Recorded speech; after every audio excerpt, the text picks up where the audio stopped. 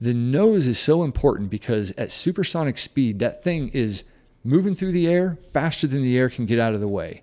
The result of that is that air bunches up into a compression wave.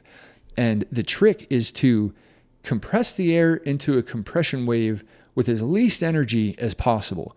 All right, the worst case scenario would be like a cylinder with a blunt front going through the air. That's just plowing. That's the least efficient way to part the air, is with a flat face.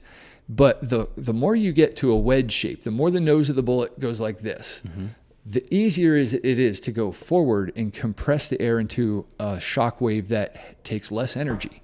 And so the longer the nose of any shape, the lower the drag is. So you're always trying to maximize that. And what you run into are two constraints: magazine feeding and stability.